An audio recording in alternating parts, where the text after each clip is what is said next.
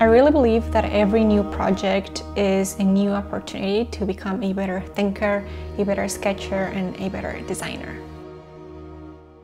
Hey guys, today I'm going to be showing you my workflow inside of Morpholio Trace. So if you are a complete beginner to Morpholio, this video is for you. I'm going to be covering the very basics of the app. I'm going to be showing you some essential tools that you need to know as a beginner sketcher. And overall, I'm going to be giving you some tips for a better workflow in Morpholio. And this video is the first video of a small series of tutorials that I am doing in collaboration with Morpholio Trace. So I'm really happy to partner up with Morpholio to create more content for you. So more tutorials that are going to be part of this series on Morpholio Trace are going to be available here down in the description of this video or up here once they are released. So if you're watching this in the future, you can access them down below or up here. So to not miss out on any of that, make sure you are subscribed to my channel and also make sure to subscribe to Morpholio. I will leave their channel down below. So let's get right into it.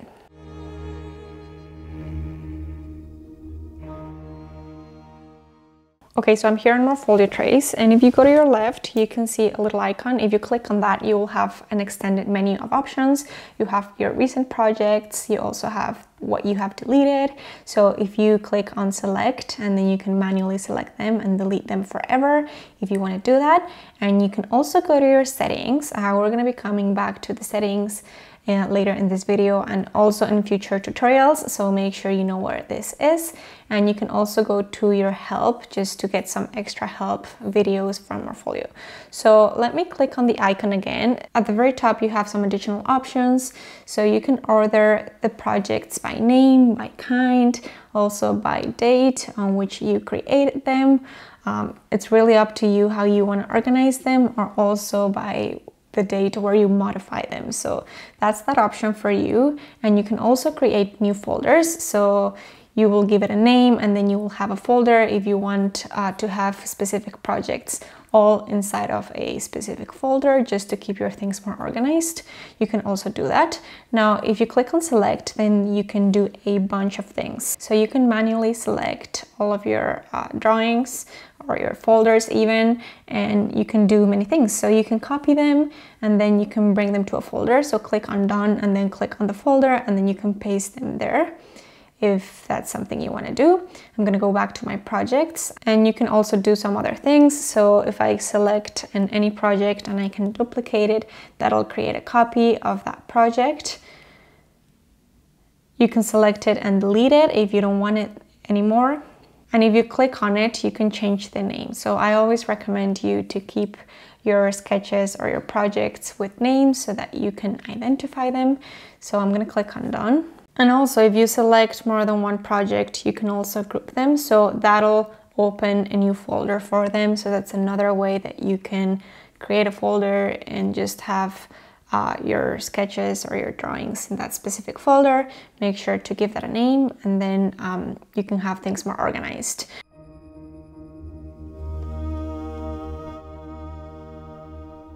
Now I want to go to the plus icon because you're going to be spending a lot of time there. You have many different options here. For now, we're just going to focus on these two, and later I can talk about the rest because they are pretty advanced. But for now, I'm just going to click on blank. And I would create a blank document every time that I want to create a sketch. Probably I'm in front of a client. If you go back, you can actually change the name and give it a name. It'll give you the option to give it a name. So I'm going to go back to my project, and here you can see that you have a blank sheet of paper. So if you pinch on your screen, you can actually make it smaller, you can make it bigger, you can control how close you want to be to the paper, if you want it to be zoomed in or zoomed out.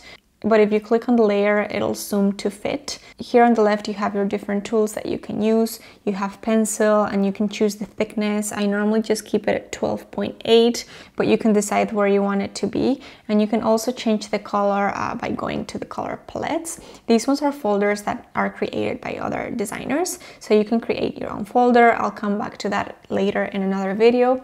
And here, if you click on this icon, you will see that you have options to choose pencils or an eraser, and you can actually have your favorite markers on your main toolbar. So I first have the line marker because that's what I use the most, and then I have the watercolor brush. but you can organize them however you want. But I will come back to those markers later. But right now, I just want to do a quick sketch just with the black color and my default pencil, and I would just do something like this if I'm like working on a project and just working on the very initial phase of that project. Probably I'm brainstorming some ideas and I just want to put it into paper, so this is a great way to just come up with some design solutions on the spot. You could do this even in front of a client if you're in a client meeting and you're just discussing some options. It's really helpful, and the beauty of this is that if you mess up, you can quickly delete whatever you've done in a matter of seconds by using the eraser. So that's why I really love a digital workflow. I also like sketching on paper, but digital sketching is just different because sometimes digital sketching feels a little bit less intimidating because you can very easily remove things or erase things.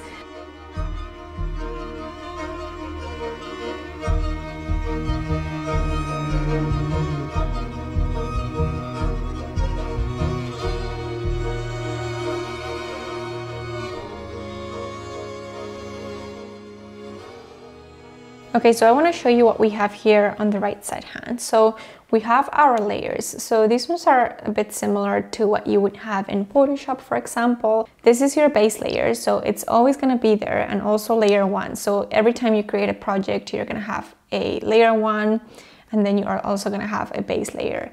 If you click on the plus sign at the top, you can create another layer. So you see how this paper is put on top of your existing layers and on your existing sheet of paper.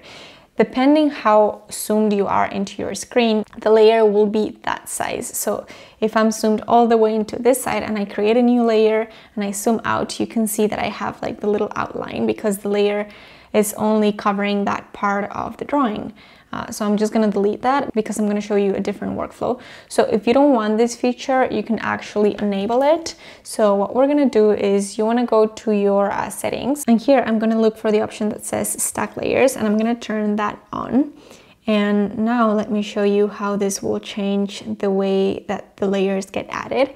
So now every time that you add a new layer, it's going to be the size of the sheet of paper that you have. So no matter how zoomed in or zoomed out you are, the layer is going to cover the entire sheet. So I find this a better workflow and it's a little less messy. You can also hide the visibility of the layer if you want, but I think this is just a bit better, and this is just how I do it. So what I would recommend is to organize your layers and probably have your drawing line work on one layer and maybe your annotations, which is your text, on a separate layer, just to keep things organized. Probably you want to delete the text or you want to hide it. I normally have my text on a different color so that I can see it. So I would have my text on a different layer as well, so you can see how you can easily hide it and just show it every time that you want. And you can do the same with your actual drawing line work. This keeps things very organized. Now you can see that the layer actually has an opacity, so you can turn that off, so it's going to be completely clear or completely white, and you can also change the color, but we will talk about the other options later. But I normally just have my layers completely clear so that I can see all of my line work and it's not getting a bit blurry. But I'm just showing you my workflow, and you can do whatever works for you, whatever you're most comfortable with. So now we're going to do a custom size sheet of paper. So if you want something that has a specific size, probably you're going to print this, or you're working on a floor plan, then you probably want to choose a size. So for now, I'm just going to choose 11 by 17, and I'm going to do 1:1 scale. The scale doesn't matter right now because I'm not going to get into that because that's more advanced level, and I'm going to be explaining that in another video. But for now, we're just going to do 11 by 17, and I'm actually going to import a photo. So if you click on this icon, you can import a photo. So let's say that you're working on a project and they give you the floor plan of the existing house or apartment, whatever that is. So you can actually bring that into your sheet of paper, and then it'll create a new layer for your photo. So I'm going to bring this layer up, which is the one that I'm going to be drawing on. So this would be really good if you're working on this project and probably you're going to be changing the layout of the kitchen, and maybe you are discussing with the client what are your options. So probably the clients want like an island in the middle. So you can very quickly sketch some options. Probably you want to change the doors, make the balcony bigger. There are literally 1,000 iterations and many options that you can do. This is really one of the best ways to iterate between different ideas when you're working on interior design projects. If you're changing the layout, the space planning, probably you're changing the furniture, maybe you are doing some test fitting for furniture, millwork. This is such an easy and quick way to space plan. This is what space planning is in interior design, and it's such an important part of our job. And I think that just doing this type of workflow on an iPad with Morpholio, it just makes it so easy. So this would be probably like a first option, and maybe the client says that they hate it. So I would have to do like a different option or a different space planning solution. So probably they want to keep the L and they want the island to be facing the other side. Maybe the balcony is not as big as the other option. So it's just iterating between ideas and just coming up with the best solution with the clients. And you see how I'm doing this in a matter of seconds, and I'm just coming up with ideas that eventually will turn into a project that is functional. And I would really encourage you to approach space planning in this way, because it's truly a game changer and it just makes your process so much quicker.